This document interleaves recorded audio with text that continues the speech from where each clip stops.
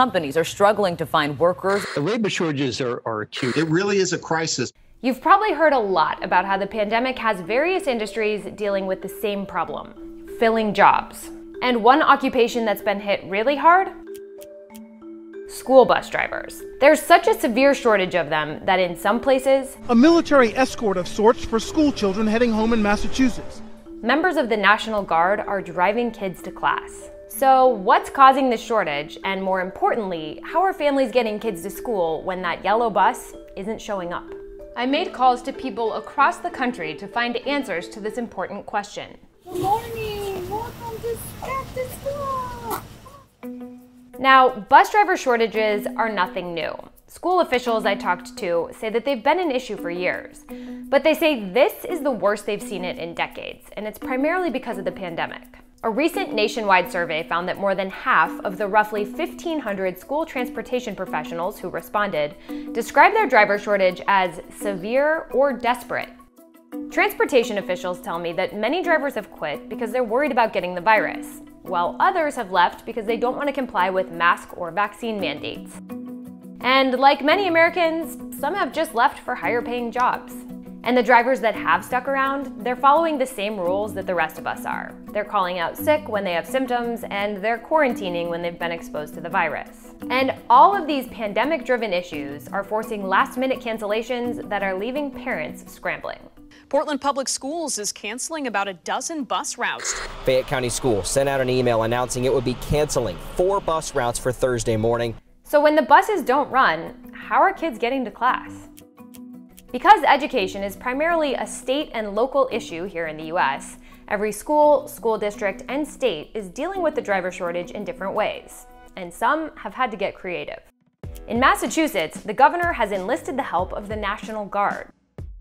Yeah, that National Guard, the military force that's made up of citizen soldiers who are usually called in for things like emergencies and natural disasters. The National Guard has been activated to help address the pandemic over the past year and a half. And now, its members are taking kids to school. They're being trained to drive these vans, known as 7D vehicles, while schools iron out their driver issues. Governor Charlie Baker's order makes up to 250 Guard members available for the mission. I don't know what it's cost at this point, but I can tell you that, like many other things associated with COVID, this back-to-school stuff will be reimbursed by the feds. The governor's order has no specified end date, and some school officials in other states are calling on their governors to enlist the National Guard as well. Of course, in many places, parents are taking time out of their work schedules to help drive carpool.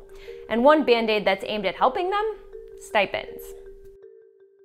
Where buses aren't running, CPS has offered financial compensation to parents to make sure that they have an opportunity to pay for transportation. In Chicago, the public school district is giving affected families $500 a month to get their kids to class. And some schools and districts across the country are making similar efforts. At Eastside Charter School, we are offering every student $700 to get to and from school. If we did not have the stipend, I am certain we would not be able to have children come to school. And then there are families taking matters into their own hands, turning to apps and private services to drive their kids to class. The founder of Ruby Rides, a membership-based ride service for families, says demand for school trips has risen about 60%, and the company has had to start a wait list.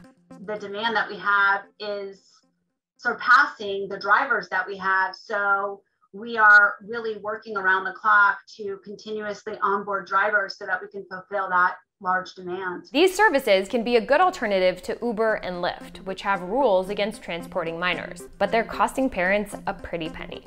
The private companies I talked to charge anywhere from $20 to $85 or more per round trip per day.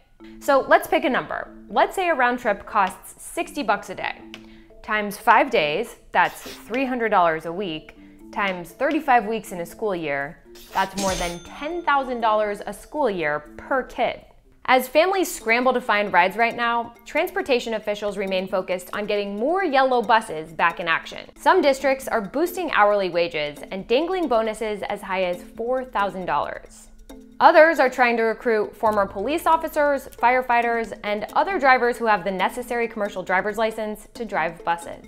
And some are even encouraging teachers to add driving as a side hustle. After all, their schedules are a perfect fit.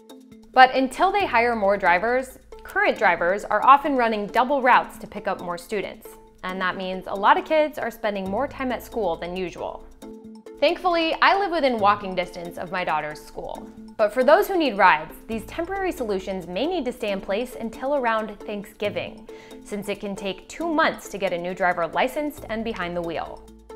So have you or someone you know been affected by the bus driver shortage? Drop me a line in the comments and let me know how you're dealing with it. And if you like this video, please hit subscribe so you can join me as I cover more news that's having an impact on our lives.